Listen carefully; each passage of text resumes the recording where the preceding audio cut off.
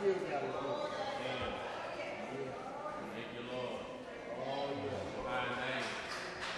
Amen. Jesus. Can't stop praising his name.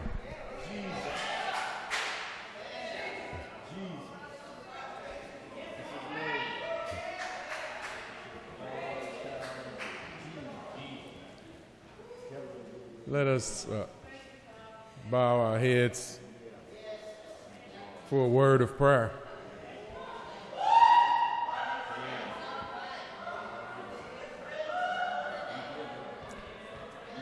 Heavenly Father, Lord, we thank you that you have once again blessed us with this opportunity, that we could assemble ourselves together here as one,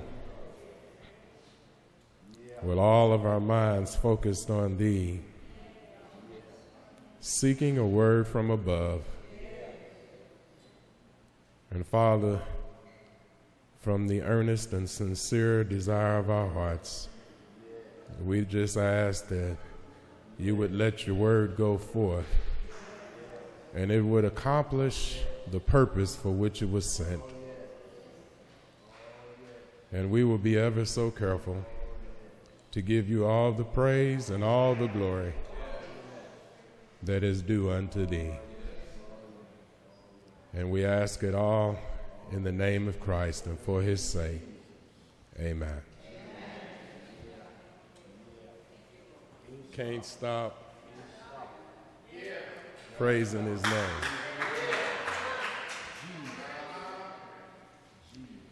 We have and we are having a good time in the Lord this week, aren't we? Has everyone been enjoying the classes? I've been enjoying the classes and the participation, and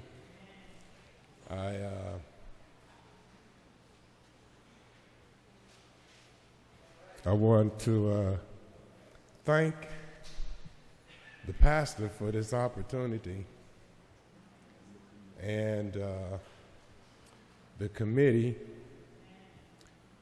for asking Brother Horton and myself to share the Word of God with all of us, including myself. And I want to thank Brother Horton for his spirit. Thank him for his prayers and his kind words.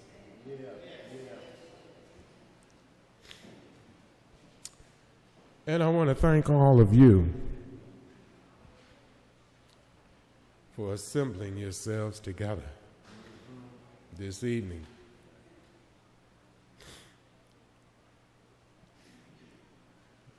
Our topic is just say yes. And while the focus is on just saying yes, without our speaking it, just in the process of saying yes, we've already said no to a whole lot of things. So while the focus is also on the yes, let's be mindful of the things we've said no to. Sometimes the no's get in the way of the yes. So I won't be long. Let us look at our scripture. It's going to be out of the 13th chapter of Matthew.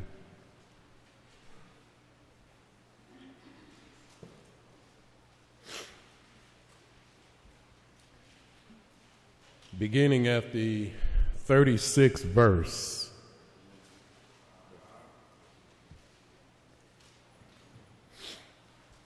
Matthew, the 13th chapter, and the 36th verse.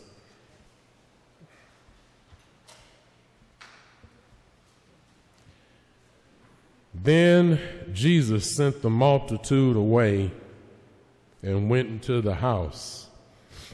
And his disciples came unto him, saying, Declare unto us the parable of the tares of the field. He answered and said unto them, He that soweth the good seed is the Son of Man. The field is the world. The good seed are the children of the kingdom. But the tares are the children of the wicked one. The enemy that sowed them is the devil. The harvest is the end of the world, and the reapers are the angels. As therefore the tares are gathered and burned in the fire, so shall it be in the end of this world. The Son of Man shall send forth his angels, and they shall gather out of his kingdom all things that offend, and them which do iniquity, and shall cast them into a furnace of fire. There shall be wailing and gnashing of teeth. Then the righteous shall shine forth as the sun in the kingdom of their Father. Who hath ears to hear, let him hear. You may be seated.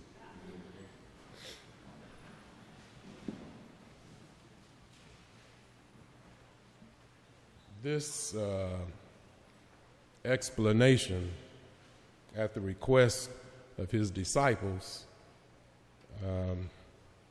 carries over from Matthew, the 13th chapter, and verses 24 through 30, and I'm certain that we are quite familiar with the story of the sower who sowed seeds in the field to bring about the crop or the harvest of wheat. And while he had sowed the seeds, someone came in and sowed in some tares among the wheat. And once it was detected, it signaled an alarm.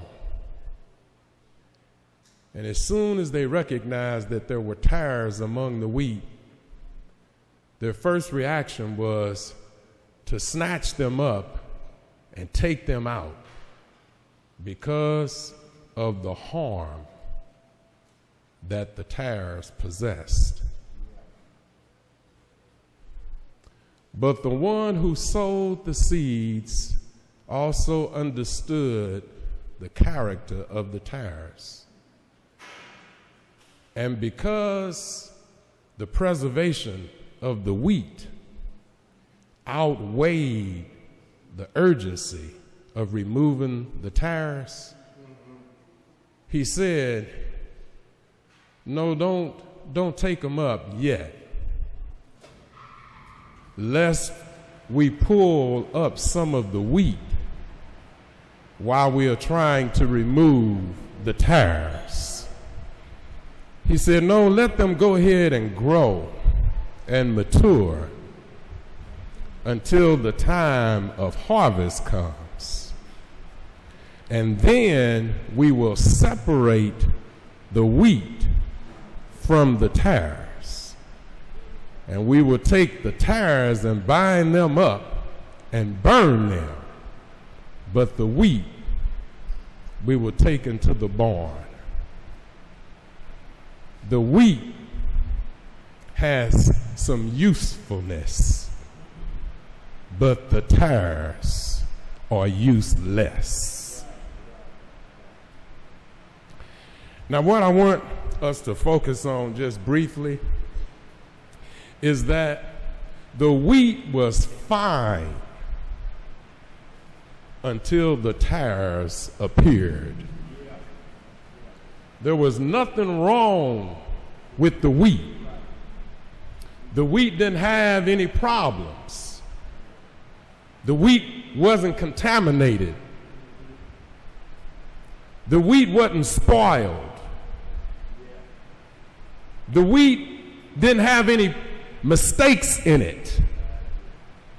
The wheat had fulfilled the purpose that was expected when the seed was planted. The wheat didn't have any problems until the tares came in. We don't have any problems until the tares come in. The world, the scripture said, is the field. That's us. The seed is the information that is stored here in our minds, and then through the thought process is acted out. Now let's look at the seed. The sower who planted the seed recognized that the seed had and that the seed has potential. But the sower of the seed also recognized that once the seed was planted, he would not see the seed again in that same form. The sower of the seed recognized that the seed was going to change, that the seed was going to die, that the seed was going to be transformed, that it was not going to be eliminated, it was going to be extended, that it was going to live in another form, that it was going to provide another service. The sower of the seed had expectations because it knew the value of the seed.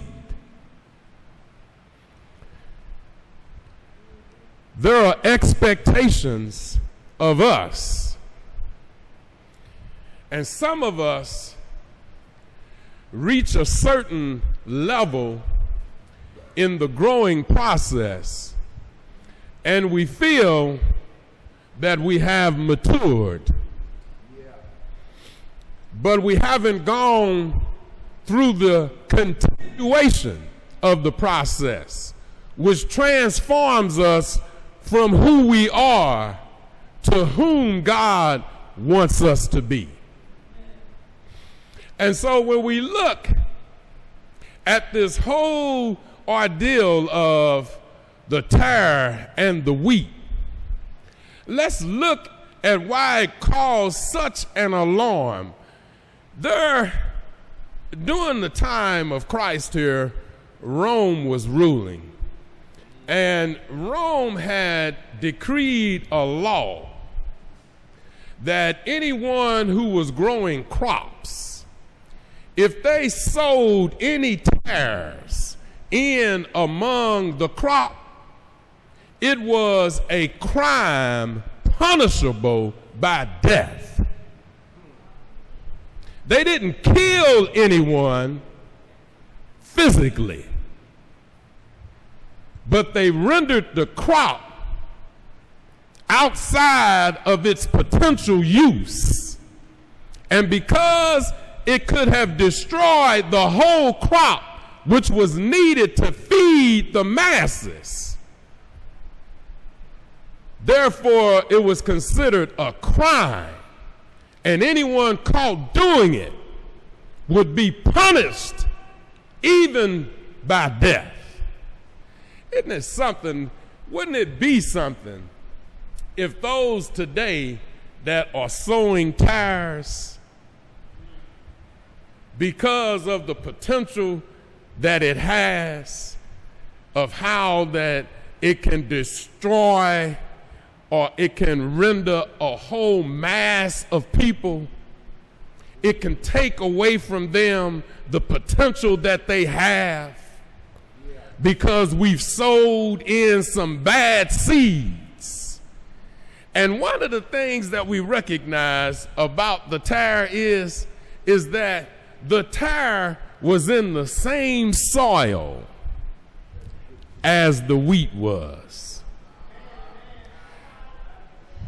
Sometimes we think that certain things won't affect us, although we're in the same atmosphere, we're in the same society, we're in the same company, and we are visually seeing the effects of what the tares, the bad seed, are doing to others, but we think that it won't have an effect on us. But they are sown into the same soil, into the same space, into the same existence that the wheat is occupying. Now look at again some of the characteristics of the tare. The tare, the roots of the tare, they refer to them as the tendrils. But the roots of the tare, they don't pierce into the soil in a vertical form. They don't go straight down into the soil. They have a spiraling trunk or root to them. And although when we see wheat or we see farms and we notice that the farmers place them in very organized and asymmetrical order, everything looks like it is decent and it is formed properly. It's pleasing to the eye. But underneath,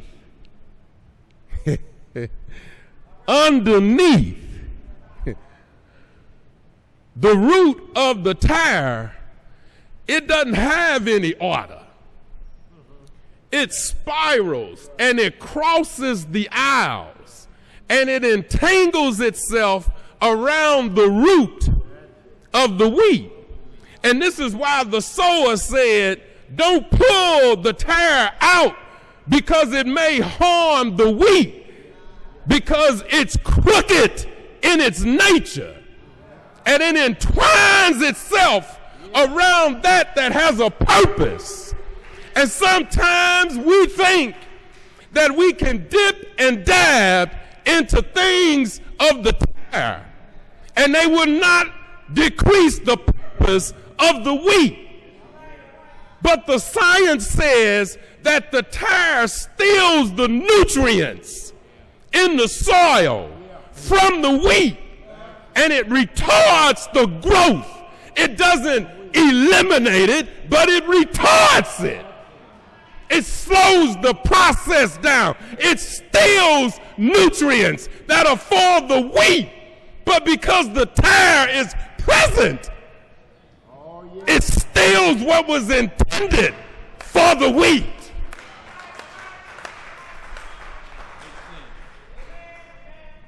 It not only crosses the aisle and spirals down, it doesn't spiral up. But the wheat comes up. That's it. But the tare steals from us.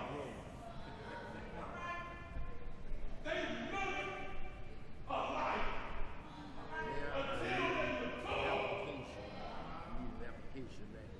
You don't recognize it in the beginning because they look so similar.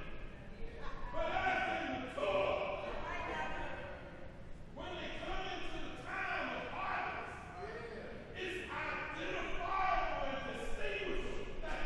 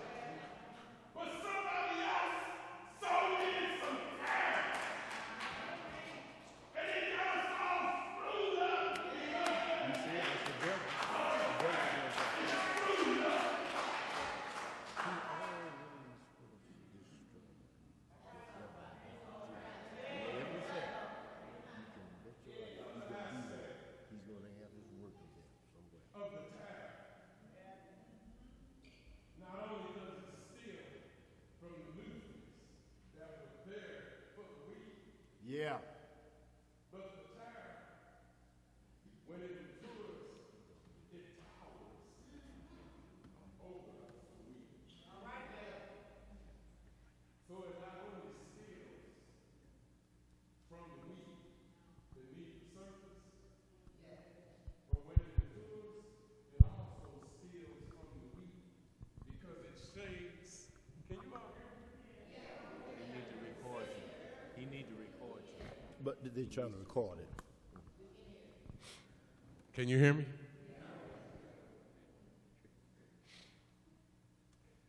But the tares tower above the wheat, and they cast a shadow on the wheat, and they block the sunlight that was coming to continue the maturing process for the wheat. But because the tares sprouted up and blocked the light, they cast a shadow over the light that God made for the wheat, for his crops. Sometimes in our life, we have tares around us. And the tares sprout up. Yeah. All right. And unfortunately, Bring it home. they get more attention Yeah. than the wheat. Because the wheat is doing what it's supposed to do. The wheat is obedient. The wheat is providing nutrients for those that partake of it. But the tare doesn't provide nutrients, it just steals them. Just like certain experiences that we've had where, you know, sometimes we can make it simple and just have two. We have two individuals, two children, two adults. This is for all of us. In fact, the scripture said that the good seed was the children of the kingdom because God don't have no adults.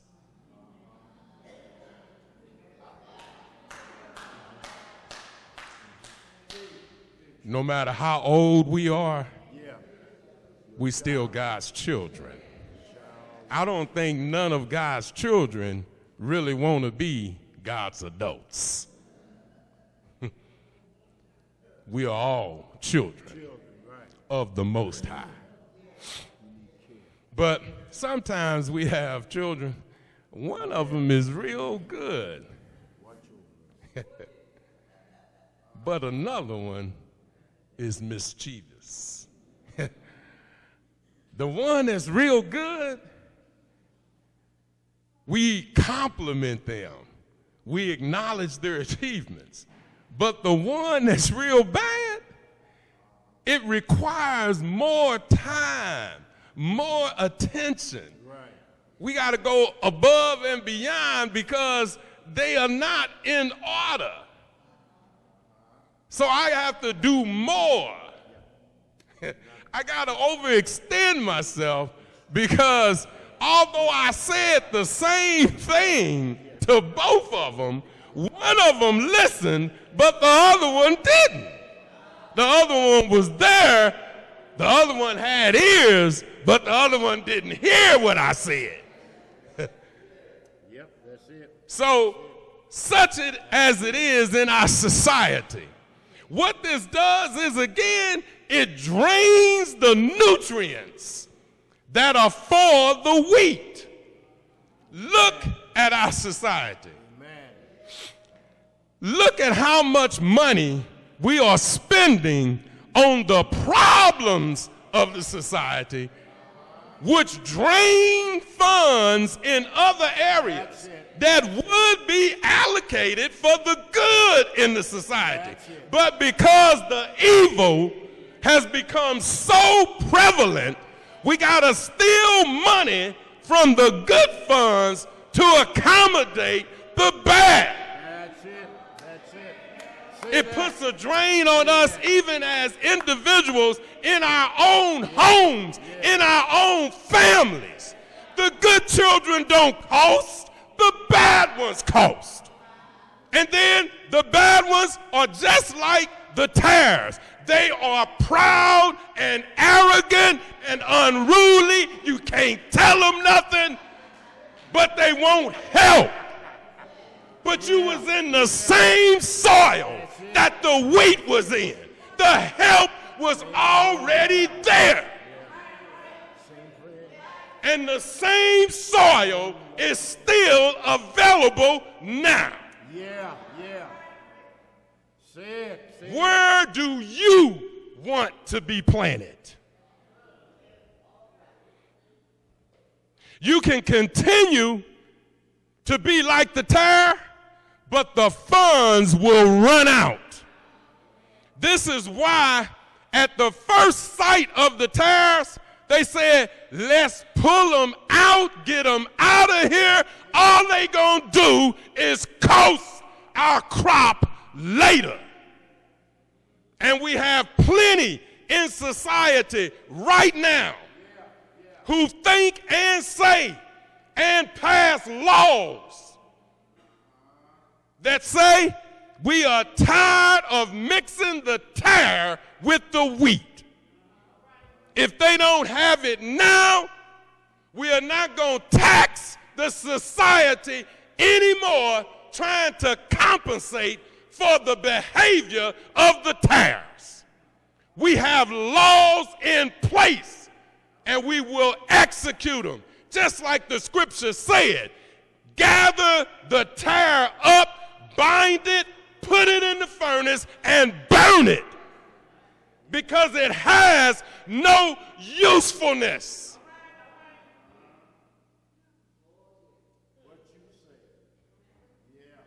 It's unfortunate.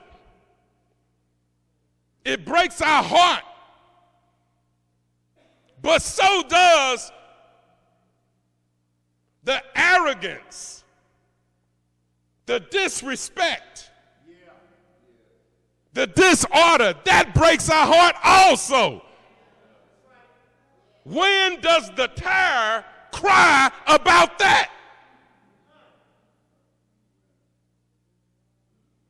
So, I'm almost done. I wanted us just to recognize the dangers of the tare. As I said, the crop was fine. Somebody sold in these things that destroyed it.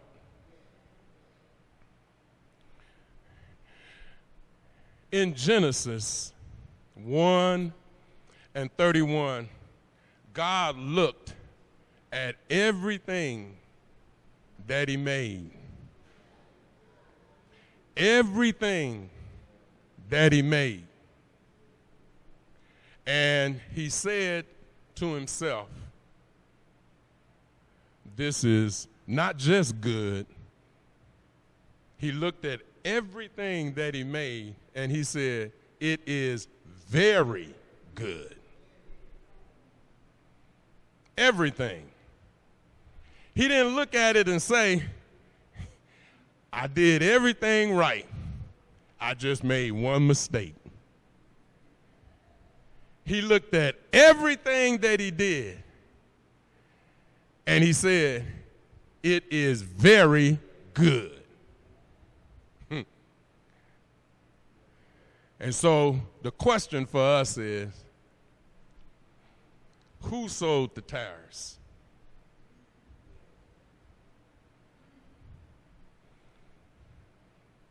Scripture tells us that God is love. Who sowed the hate? Scripture told us that God is no respect of person. Who sowed in classism, racism, individualism? God is the God of all people. Who sowed in separatism? God is the God of just. Who sowed in injustice? God is the God of intelligence. Who sowed in ignorance?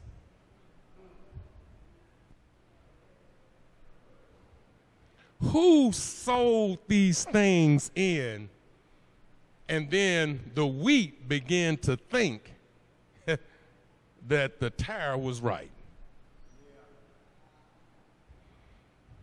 And the wheat, you know, when you look at the wheat, everything that Christ says has a purpose. When you look at the wheat, it has properties to it. Wheat has minerals and nutrients in it. It has a fiber that is good for the digestive tract. You know how that works? Is that it removes out of our digestive system things that should not be there. Isn't God something? He said, I'm going to use this wheat based upon what purposes I put in it. He said, I'm going to draw their attention to what the wheat does. It removes things from you that should not be in you. I had a colonoscopy a few years ago. I think I'm due another one. And one of the first things that the doctor told me after the results of the test was, he said, Leonard, you need more fiber in your diet. He said the fiber will clean your colon out. Isn't that something? Look wheat up. First thing you'll see is that it has fiber. It will clean us up. Another thing that it has certain nutrients in it that are good for your nerves. They're good for your skin. They have all types of health potential in the wheat. It's not in the tare. Sometimes the tare has the ability of trying to make us think that we are missing out on something by just being the wheat. Look up tare and you'll find out it's considered as a poison. It's good at killing and destroying, but it has no potential for life. So I want to thank you all for listening. I hope something was said that God would be pleased with. And